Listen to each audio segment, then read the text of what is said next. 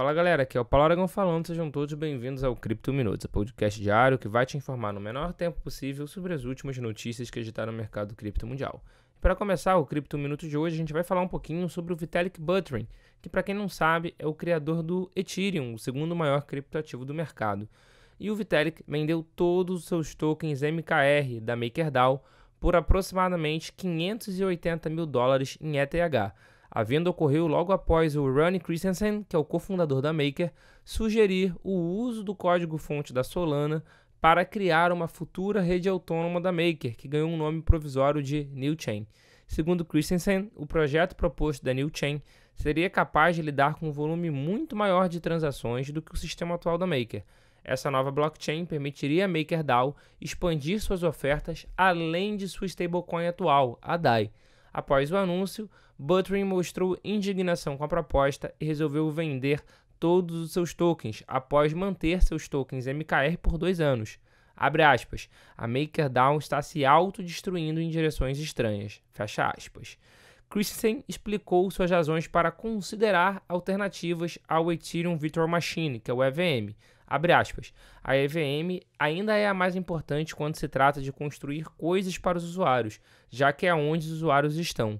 Mas para um back-end especializado nas necessidades específicas da Maker não é o ideal, e soluções como Solana ou algo como a SEI são muito mais adequadas. Fecha aspas.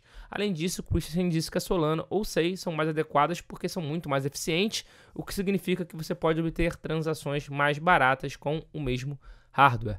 Pois bem, essas declarações e só essa linha de pensamento já fez com que o Vitalik vendesse os seus tokens e demonstrasse a retirada do seu apoio ao protocolo. Agora a gente vai acompanhar para saber o que vai acontecer, tanto com o protocolo, se eles de fato vão seguir essa linha, quanto com o futuro das EVMs de uma forma geral.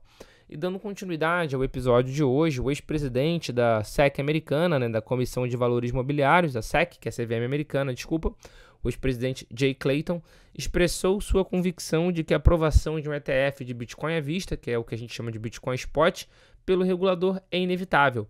Ele crê nisso, apesar do regulador ter atrasado 7 pedidos do produto na semana passada. Em uma entrevista recente à CNBC, Clayton destacou que as principais instituições financeiras que apoiam veículos de investimento em Bitcoin Spot representam uma mudança no mercado. Nesse sentido, ele declarou que a SEC vai acabar aprovando um produto desse uma hora ou outra. Um ETF de Bitcoin Spot é um fundo negociado em bolsa que investe diretamente no Bitcoin. Na prática, isso permite que os investidores negociem cotas do fundo na Bolsa de Valores, facilitando o investimento em Bitcoin.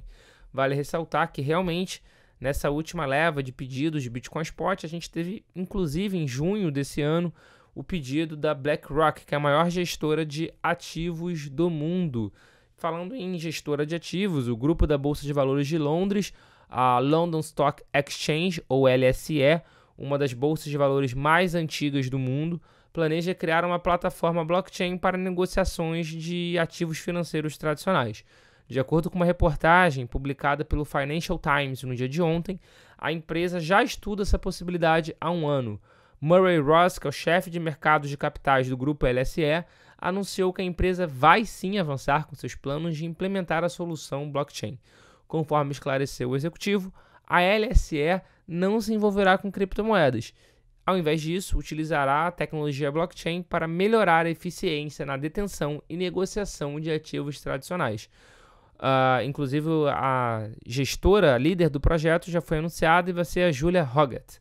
Então, é interessante, apesar dessa declaração de que eles não vão se envolver com criptomoedas, não deixa de ser interessante porque é mais uma grande bolsa de valores do mundo utilizando o serviço da blockchain, a tecnologia blockchain, que a gente sabe que de uma forma ou de outra é intrínseco à criptomoeda.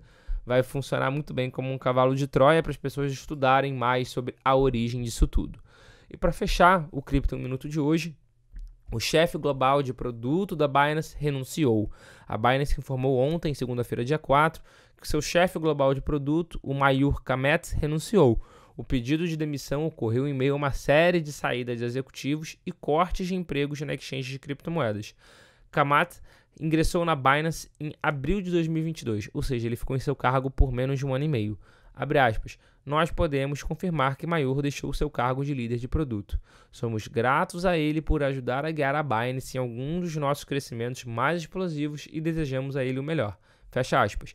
Ele também anunciou, ele também confirmou a sua saída da Binance e disse que a saída é por motivos pessoais. Em uma entrevista ao The Block, ele falou o seguinte: é hora de renunciar e fazer a transição da liderança do produto para os líderes da próxima geração da Binance. Trabalhei em estreita colaboração com líderes de produtos para garantir uma transição perfeita. Também é um bom momento para mim, pessoalmente, tirar uma folga após 20 anos de trabalho ininterrupto com produtos. Fecha aspas. De qualquer forma, apesar dessa declaração de que é por motivos pessoais, muito se especula que tem algum tipo de relação com todos os processos, com todas as, abre aspas, perseguições que a Binance está sofrendo, as pressões regulatórias que a Binance está sofrendo ao redor do mundo. Naturalmente, a gente vai seguir os próximos desenrolares, os próximos acontecimentos da Binance e a gente vai trazer aqui no Cripto 1 Minuto para você. Falando em próximo Cripto Minuto, já temos um encontro marcado aqui no episódio de amanhã. Muito obrigado pela sua companhia e até lá.